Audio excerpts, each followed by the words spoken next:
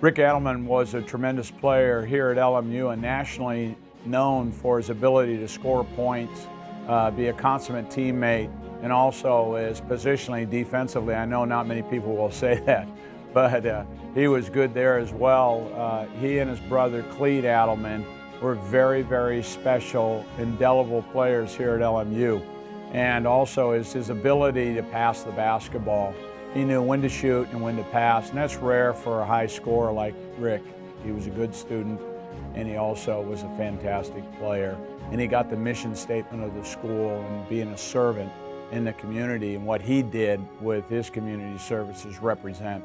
He's represented his entire career as a coach. He's a Hall of Fame coach eventually, in my opinion, and has represented this university just by saying, do you remember when Rick and Cleet Adelman played here? This is a very special time in the early 60s, and obviously they did quite well. And for LMU to have that as part of their treasure chest is very, very special. Rick Adelman has shared with many his coaching acumen, not only by his knowledge, but how to act during the game. I don't think there's a more reticent guy when it should be emotional and a bad call or something like that. I just thought that he was the paradigm of how to act as a coach on the sideline. And I think that your actions speak for you, and also is that you want your players to be under control, then you need to represent that. And I don't think anybody on that sideline in the NBA did it better than Rick Adelman. On behalf of Loyola Marymount University, I'm proud to have Rick Adelman inducted into the Hall of Honor in this 2015 class. Couldn't happen to a better person. Thank you, everyone. I've rewritten this thing since everybody's been talking a couple of times. So I want to thank the West Coast Conference, LMU, Bill Husak for nominating me in this position. It's really an honor. It's kind of hard because it's a long time ago. They asked me to talk about my experiences at Loyola. Well, it was a long time ago, but it's brought back a lot of memories. Seeing Bud here, and he said a lot of kind words because they kicked our tails every time we played them. And we had some battles, but they always came out on top. When I was in the conference, it was a lot different. We had LMU, Pepperdine, St. Mary's, Santa Clara, USF, Pacific, and then Santa Barbara and San Jose State. So it's changed a little bit since then. The NCAA tournament has changed a lot since then. And I know the team Bud was on deserved to be in the tournament, but you had to win your conference to get in the tournament. So a lot of teams are left out. And I know my senior year, we had a good team and should have had a chance to go there, but back then there's 5 teams in the Western Regional, or I should say UCLA's Regional. And so no one got a chance to do very much because you're always playing against them. And but it still was an honor to see teams like Pacific when I first got to the college, and then Santa Clara represented, and now to see what Gonzaga has done the last few years. It's really been great to watch the conference grow.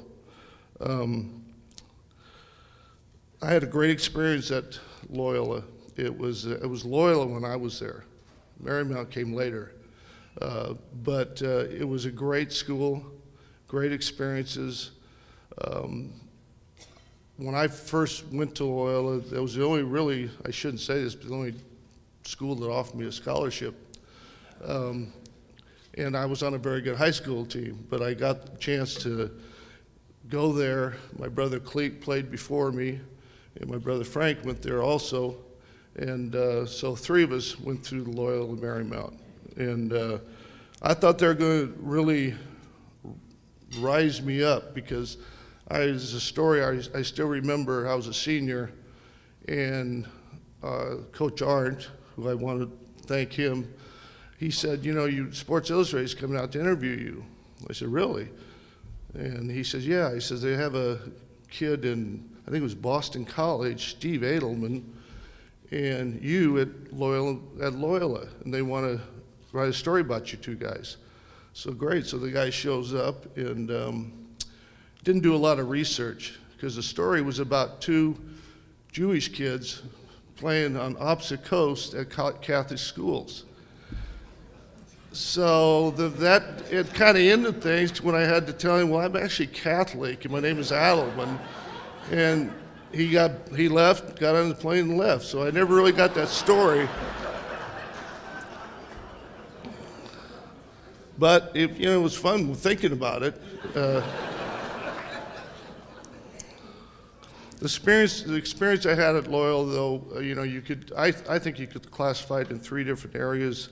Basketball, obviously, and I coach in the NBA, luckily for 30 years, and I've watched things change so much since back when I played. Basketball is basketball, and I really feel if you're good enough, people are going to find you. I think a lot of kids nowadays, and I think it's an influence, and people may not like it, of the AAU system and everything, it's changed completely. The players have changed completely. They have entourages, posses, people around them, which really affect the thinking and what's going on. But I found at Loyola, it gave me a basketball experience that I would never forgive or look at. I couldn't believe that I was able to do the things at Loyola I was done. I went to the Olympics tryouts, which I never expected to do. I got drafted in the NBA and played 7 years somehow. But that gave me the outlook. I also had at Loyola the education. There's 2 teachers, Dr. Trujillo and Father Donahue. Thank them forever for getting me through the school and giving me an opportunity to get a master's at Loyola, which gave me an opportunity to get a career coaching, because that teaching and masters, it all went together, and everything just kind of went on when my life went that way. But I think the college experience also, that's something you really can't explain to young people what it's like to go 4 years at an institution and the friends you make, the people you remember. And I think that's kind of lost nowadays in college, and that's why I love this conference. And being here is the first time I had a chance to come to the tournament, because I was always working myself. But this is a great tournament. Great, it's just a great atmosphere. All the colleges here. And I think that's what's all part about, makes this conference so special, because the schools are all the same. The student athletes get this experience, the basketball experience, the education experience, and just being through the whole college experience. And you're losing that with a lot of kids now. They talk about the major conferences. You don't have that. It's just kids are coming in, they want to play 1 year and go to the pros, or go to Europe, or go somewhere and play. Unfortunately, they don't realize that, that's going to last 5, 6, 7, maybe 10 years, and it's over with. And I think they lose that experience that this conference gives you, and the schools in this conference gives you. And I think that's really special. So I'm really honored to have this award. I thank, like I said, all the people at Loyola for putting me up. I should say Loyola Marymount. I keep saying Loyola. But I think it's just a real honor, and I'm glad I finally had the opportunity to come here and see this tournament. I also want to congratulate the other people here that got their awards. I think it's an honor for all of us. I know Jim Verelli a long time. Jim Sollers coached my daughter at the University of Portland, so I have stories about Jim, but I didn't tell. But all the people here, it's just a special honor being there, and I just want to thank you again. Thank you.